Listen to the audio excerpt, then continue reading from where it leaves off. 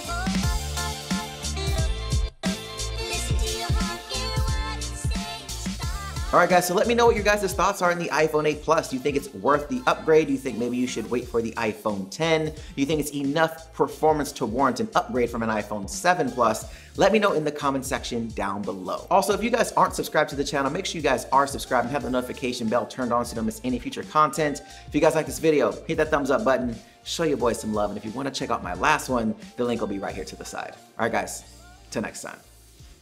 See you later.